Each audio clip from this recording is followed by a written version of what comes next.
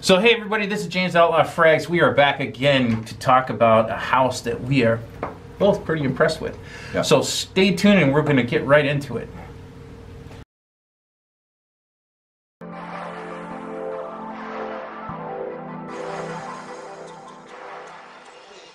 So what we're going to talk about today is both of our experiences with SCENTual Obsessions and their version of Aventus Cologne. Yes. So, what do you think of it? Well, I purchased this locally. It's from the Aventus Cologne, brand new. Yeah. Just out. I'll start with the price. This was $28 for this decant. So yeah, for your 5 mil. Little guy, and so I decided to wear it. And I was telling you I was going to wear it, and you were like, okay, well then. Yeah, do a side by side. Do a side by side. So, all right, I have never smelled a SCENTual Obsession before, but this is their version of Aventus Cologne. And right out of the gate, I have to say, I wore this as the actual scent of the day. I wore this for test purposes on my left hand and Aventus Cologne on my right, just so I could compare them throughout the day. On initial spray, I have to say, I was shocked by SCENTual Obsessions.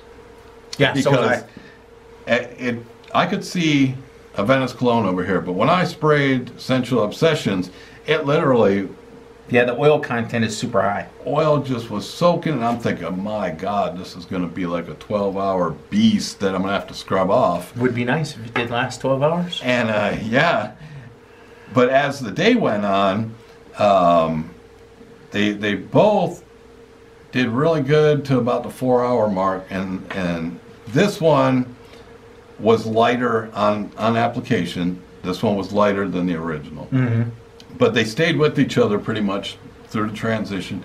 This one, I have to say, when I first sprayed it, I had like, I don't know, 4 people, 5 people there, and they were smelling. They all agreed this one smelled better. It was more natural. It was, you know, a better product. But at the same time, they liked the way this one smelled. It was just a lighter, toned down version, if you will. I will say that this is, they're both really light to start out with. This is a super light composition, and this is as well. And even lighter. Yeah. But it's not such, it doesn't come across, it didn't read to me as like a watered down version. I am like you, I've worn both of these. Well, not your decant, I have a carded sample. I've worn them both a couple of times. And I get about 4 hours of longevity. And when I talk about longevity is when I could still, if I raise my hand and I could smell it. If I'm digging my nose into my hand, to me it's beyond gone. It's just gone. And at the 6-hour mark, that's what I was doing.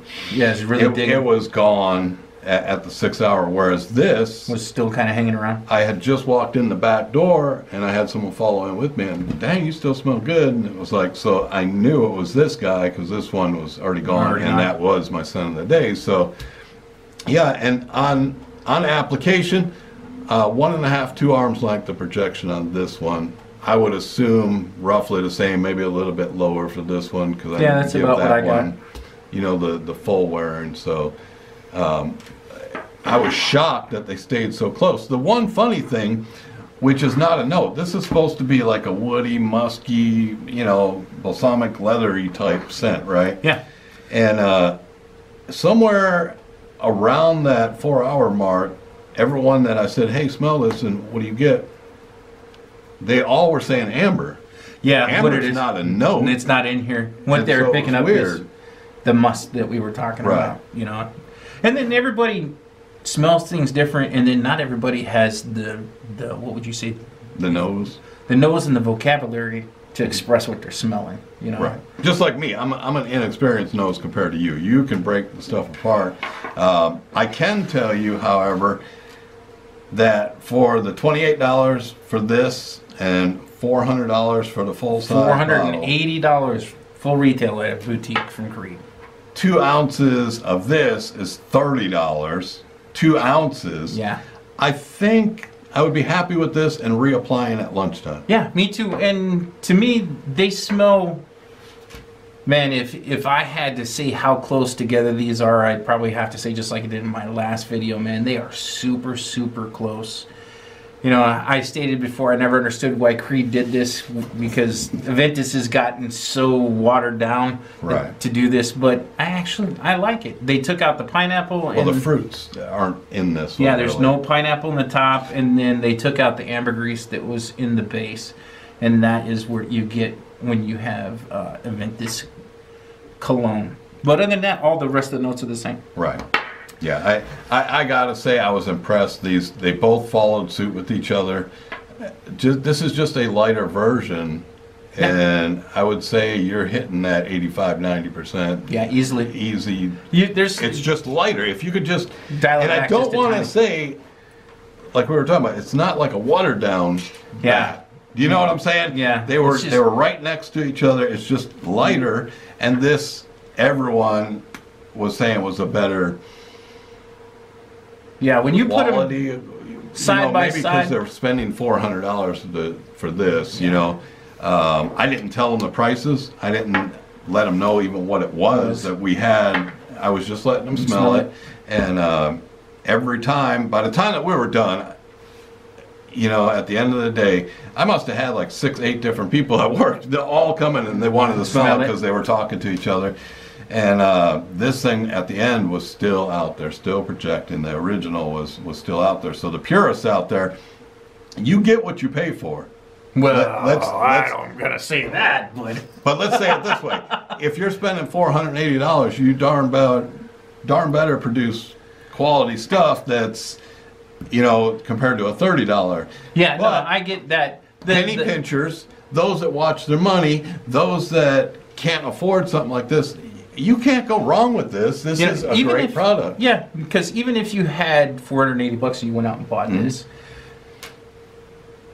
that still smells 95% close to, you know, the $480 original fragrance. To me, it's a no-brainer. I would never spend $480 for this, because even though it smells really good, and Creed is known for using really good raw materials. To me, $480 for this is eye gouging. Maybe on the gray market, I don't know if do Creeds make it into the gray market? Yeah, I've seen this go for a partial bottle that's probably, I think the last one I saw had like 80% left, and they wanted about $250 for it. Okay. But even then, I just, that's so far. I'm not spending $200 on a fragrance. I don't care what. Bam! That's a lot of cash to come out when you think about it, and you're. But this, on the other hand, I would buy all day long. Right. This smells good. You know, 4 hours, reapply it, throw this in your pocket, or travel decant. You know, it smells great. And they have other ones. Yeah. And that's what we're going to talk about next.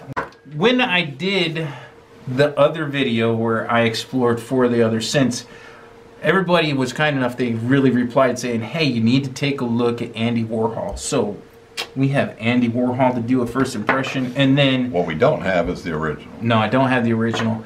And we have Tuxedo. Everybody said check out Tuxedo. I'm familiar with this scent. I do not have the original, but I'm familiar with it. And last but not least, and this is one thing that was kind of trippy to me, is to see a actual clone of a designer. I could see doing a... Yeah, but 1 million... This is 1 million Lucky. Still isn't that expensive. 1 million Lucky, though, is a very popular scent. So I think, like, your popular ones, like 1 million, your Sauvages... You think so? You know, well, especially look at Sauvage's prices right now. Yeah, that doesn't come down ever. They're not like Paco Rabanne, where they're somewhat still affordable. They just seem to keep getting up there more and more and more. So we are going to start out by taking a sniff of their version of 1 million Lucky. There is their version. And okay, now I have to be completely honest. I do not own any of these, the originals. I don't even think I've smelled any of them. This is the original for Lucky. Because he told me he was going to send this, so I went and got a sample of the original. From Dillard's? Sephora and JCPenney's.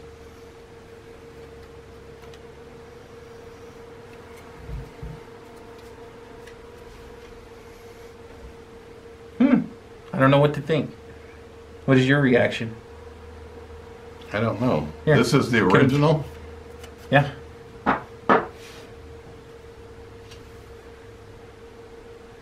And this one, the original smells a lot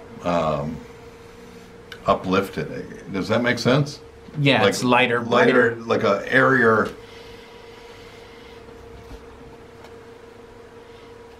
But I mean, they're both. Lucky is not known to be a really heavy scent. And most people, it's considered a gourmand because it has hazelnut as one of the notes.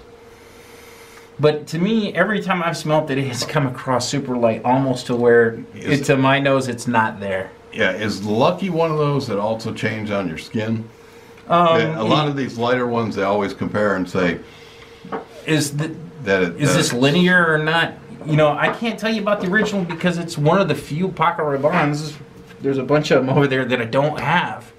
Because when I very first smelt this, when it was first released, I went to, I want to say Macy's in Arizona, and I smelled it, and I was so underwhelmed because that's super light, isn't it? Yeah. And that's, I think, where I'm having my problem. Is they're so light, you're like, where is it? How do you even distinguish between them? Because it's such a light profile for it, you know. And I don't own either of these, so it's strictly a first impression for me. Well, here we'll do this. I think. Do they smell close? Yeah. Yeah, they smell really close because it's super light. Would I go and buy a bottle of 1 Million Lucky? Probably. I don't think so. And I'm a huge fan of the Paco Rabanne Now that line. I've smelled them, I wouldn't. I will say that this is really, really close. What would you say, percentage-wise? Oh, I don't know. They're both light. They smell alike. 85, 90, what do you think? I'll give it an 85. Yeah, I think so. 85, 90%. Like I said, the original opened up a little more. Had a little more to it. Let's say brighter. Yeah, but it's I'll gone. say a little bit brighter. But now, a couple of minutes, it's gone. Then. it's weird. Yeah, it really is. It's a weird strange scent. Yep. So I'm glad I got to experience that because I've always in collecting, it's like, oh, I got to get the 1 million. Well, now they're talking about 1 million Lucky. Oh, now they're talking about 1 million Privé, and it's like, I don't know. Is it because it's in the little tiny 5 mil? I don't think so because we get these all the time. Yeah, it's just that scent is super, super light. See, and it smells different from. Yeah, off the atomizer. Yeah, if you. Yeah, it's got a little bit more. It's a little bit more robust. Is the word I'm smoky? looking for. What's behind that? There is some woods in the base, but the main player in that is actually hazelnut. That's hazelnut. Yeah, but I don't get a kind of a creamy hazelnut type of scent from that at all. So wow, that's another weird. one. Okay. For a newbie knows, I would say I don't like it. I wouldn't go purchase this one. But everyone's taste is different, so there is someone out there that could be their signature scent. And the nice thing about this is, even though this isn't for me and you, it still smells close enough to the original that I couldn't tell apart. And I believe this one's only $25 for a 2 ounce. Yeah, it's a little less expensive. I think that's the way it goes. Your designers are 25 and your niche are like 30 or somewhere in there, but you can always check their website. Now this is his expression of Tuxedo, and I really like this. I've smelt the original. Now that opens nice. Yeah, it's got a little bit of spice to it. I really like this. I've smelt the original once before, and then I have a bottle of Genre's version of Tuxedo as well, and they smell really similar. This is something that I really enjoy. And I would pick up a full-size bottle of this for my collection. Yeah. I like it enough to where that is. I've never smelled the original, but this one's pretty good. Yeah, I was really give that shocked. One a thumbs up. Yep. And I'm not saying this is this fault because I'm talking about Lucky too. When I said yeah, the scent itself is just not for me. Yeah, the scent profile I really don't like. And the last one we got to look at here that he sent me is his version of Andy Warhol, and this is another one. Yeah, that does smell. This is the one that Bond number 9 had the lawsuit. Yeah, and had to take his image off the allowed bottle. to use his image or his name. But it was actually a killer scent, and so now that's the thing about like these clone houses are now they're capturing what they can't do. Well, Bond Number 9 still produces the scent. They just put it in a different bottle. Yeah, this is really, really good. This is one that I had more than one comment saying, hey, I really need to check this one out from this house. And I can see why, because this is really, really good. I really like this. As a scent on its own, like I've said, I've never smelled the original, but I can only judge this. I really like the way this smells. That is nice. Yeah. I mean, we were talking about bottle sizes. I think this bottle size alone would be a great bottle size for my collection now. Yeah. And what is this, the half ounce? Yeah, it's a half ounce. Which is perfect size nice. For me. I really like these. I like that. I'm going to have to check in on getting me one of those because that one's really nice. Yeah, it's a totally worth this the pickup. One, I wish I had the original to be able to base off of, but that's a really good one. We do have the original and yeah, this one. They're real close pass. to each other. It's just, for me personally, I'm saying pass on the scent itself, so, not the actual product. So we wanted to bring these to everybody and share, because these just showed up, and give you guys a first impression of what we think, and then an update to this, which is the Aventus Cologne Clone. Well, that's a mouthful, isn't it? Aventus Cologne Clone. And but that's a go. Yes, that is a total go. I'm saying thumbs up if you like Aventus Cologne and you want a clone for your cologne. That's the one to do it. Yeah, and of course that's the only one that I had to compare. But I say it's a thumbs up. Yeah, you and I agree. You can't go wrong. Well, all right. With all that being said, remember there is no bad time to smell good. And all this stuff in front of us smells good. So we'll catch you on the next video.